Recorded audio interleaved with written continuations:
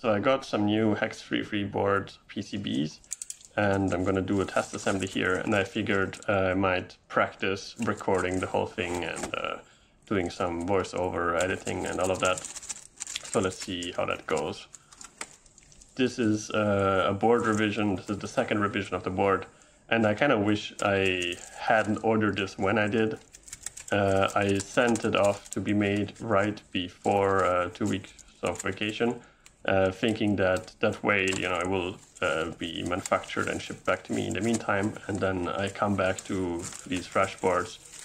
But actually, in the vacation, I showed off the board to a bunch of people, and like pretty early on, I realized a couple of things that I really had to change. Even before they actually came back to me, I already knew that there were some changes to be made. So yeah, I kind of wish I held off on that one.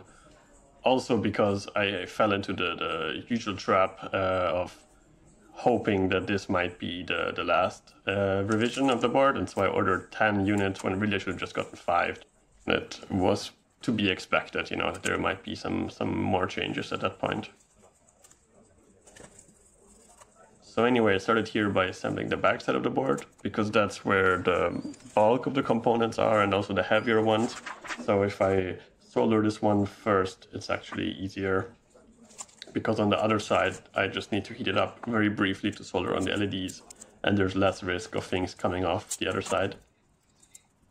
So the first step is to put on solder paste. So I'm using some other PCBs as spacers, taping them down with this blue tape to make sure that the PCB in the middle is like rigidly aligned and doesn't shift underneath the stencil when I'm doing the stenciling. So I'm going to check that here in a moment with the finger, some wiggle, and it's all pretty stable, so that's great.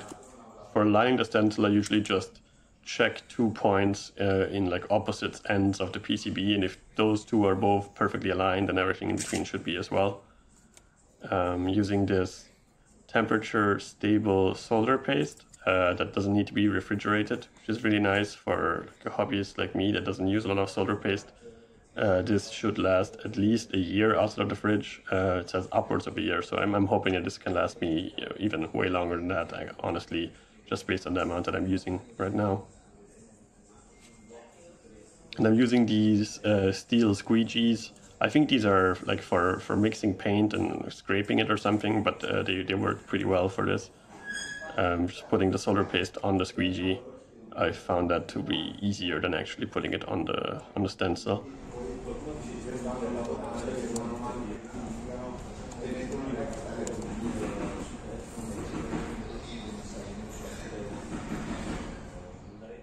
And then I'm just going to drag it across. So you can see here a couple of things. My technique is not great, and also the stencil, you can see the stencil kind of floats above the PCB. There's like a decent gap. Every time I let go, it kind of pops up, which is not great.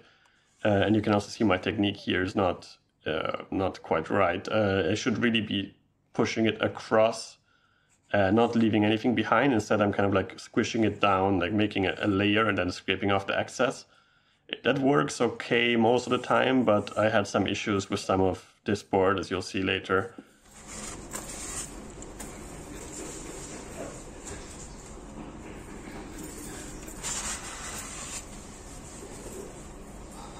Since this is such a big board with a lot of small pads, as you can see, kind of spread out all over the surface, I'm doing this in small passes rather than going across the whole board. I don't have a squeegee that big, and also I find it hard to control everything. But you can actually see me miss a pad there in the top right, and have to fix that later along with some other pads that I'm just not stenciling well enough.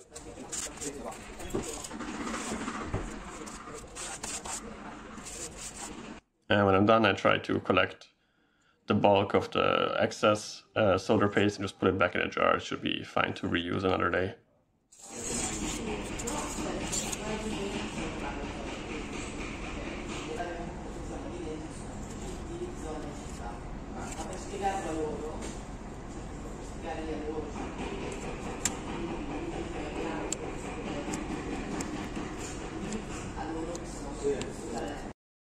Off comes the stencil, and here you can see that the wear, I checked, it actually looks pretty good.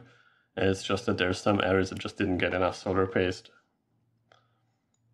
And so now it's time to place components. So I'm using a cheap vacuum pump with this lure lock needles.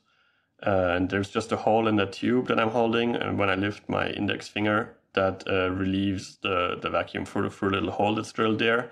And so the component can fall. Works okay. I'm placing these components from Robin's Tools SMT magazines, which I find them really handy for this because the components don't jump around when you feed the tape, and they're easy to grab with the pump.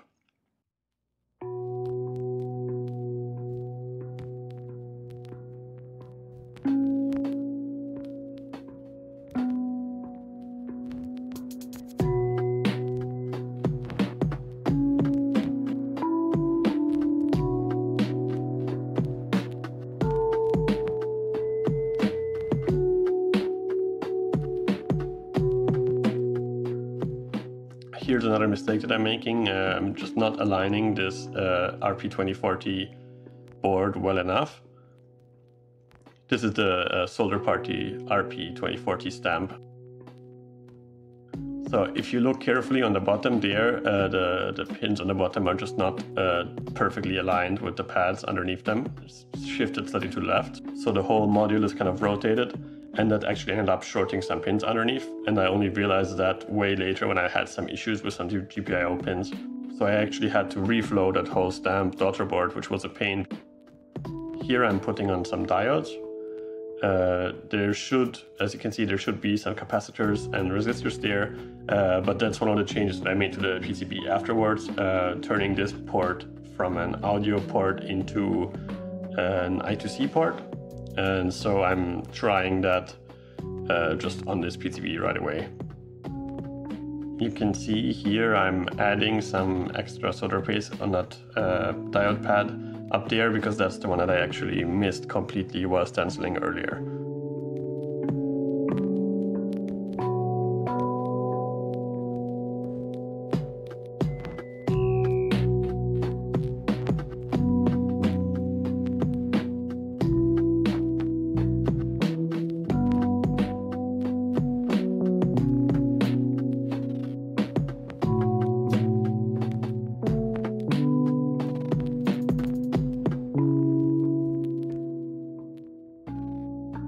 I actually skipped one here and I didn't notice that until I was soldering, so I had to put it on much later.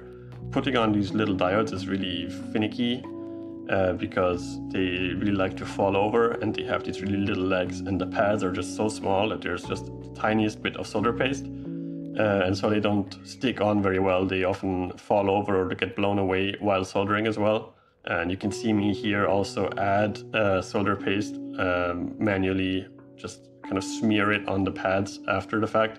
And that's because there's just some that just have too little. So I'm definitely going to make bigger pads for these in the future so that there's just more solder paste to hold them down.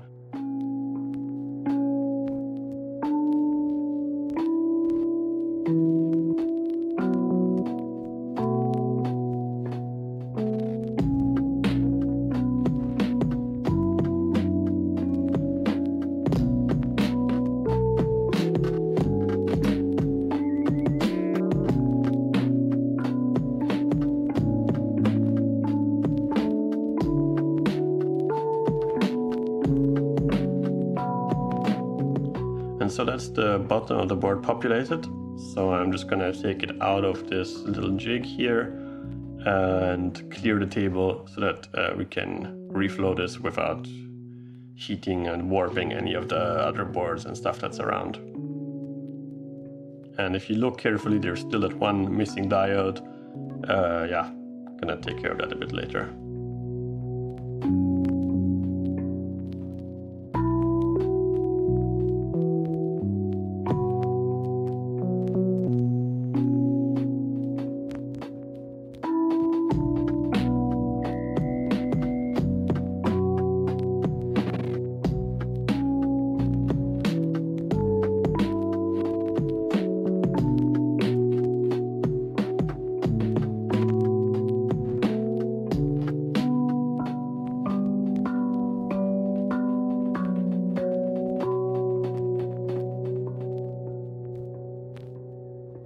I didn't get much useful footage of the soldering because the camera is kind of in the way for the heat gun, but hopefully I can find out a solution for that in the future.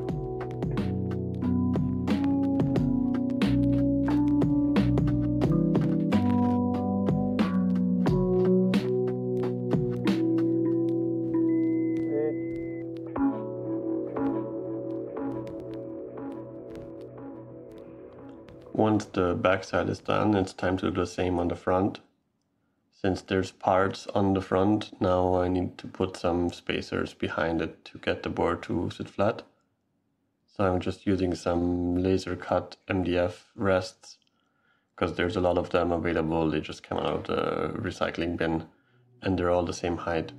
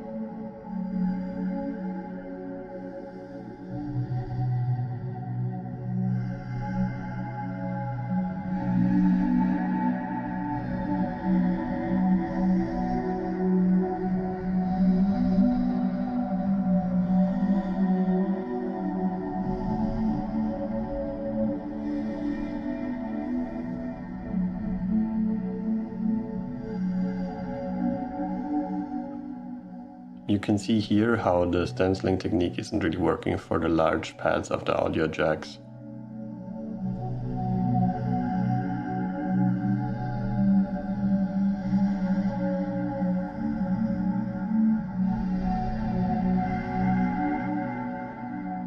Somehow I also managed to completely miss the pads of these two LEDs over here.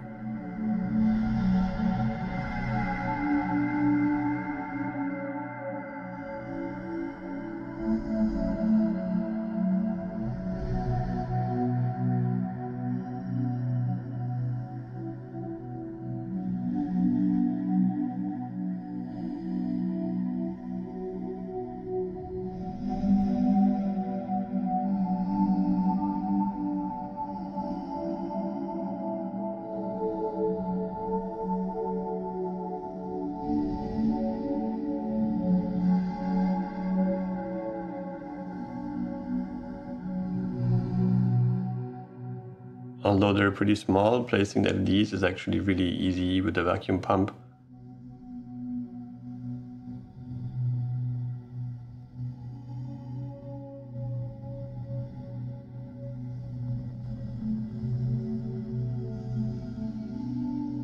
I only have a couple of short strips of 10 LEDs each, so they don't fit into the SMD magazines very well.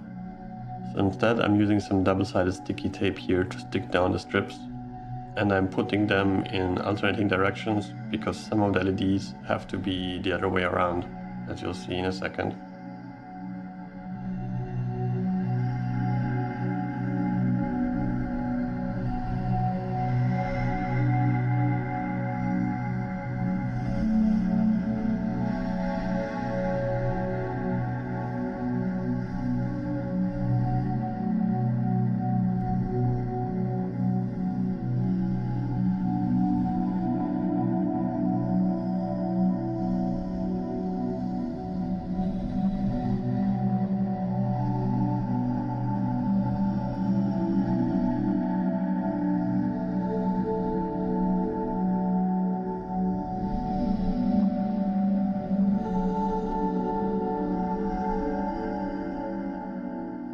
You can see that with the tape in position and everything lined up, it really takes just a couple of seconds to place each LED. It's much quicker than the diodes from the other side.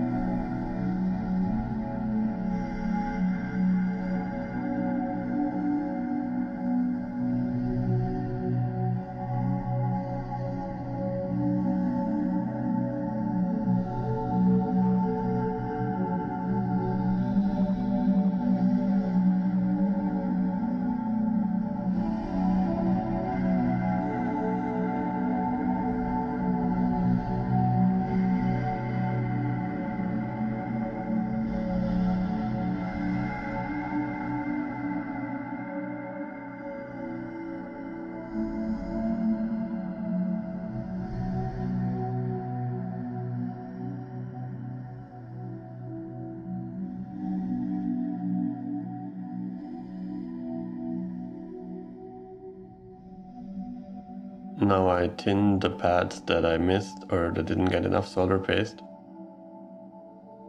I'm just looking to have like an even amount of solder on each of the 4 pads here.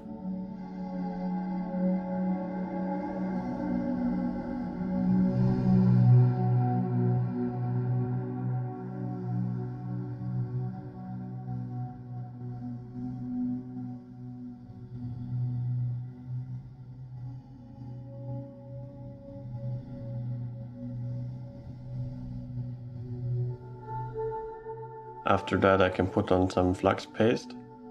This helps the solder reflow, but more importantly it holds the LED in place so that the hot air doesn't blow it away.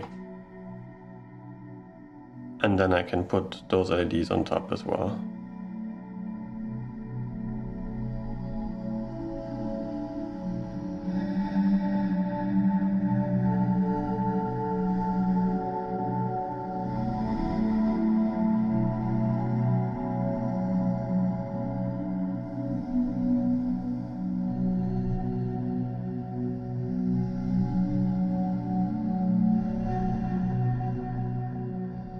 This ESD protection chip should have been one of the easiest components to place, but it took like a whole minute of fumbling to get it into position.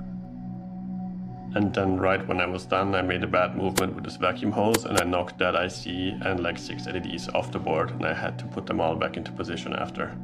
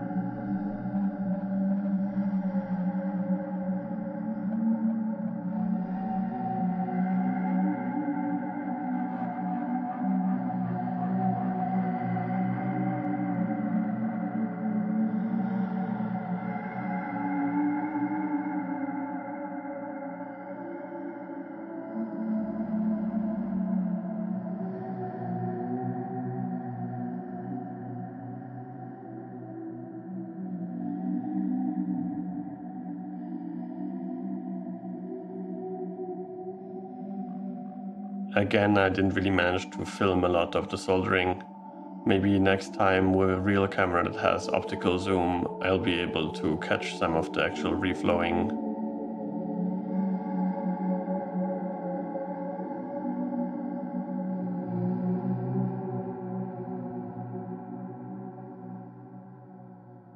After this, I didn't record much because the whole process was taking kind of long.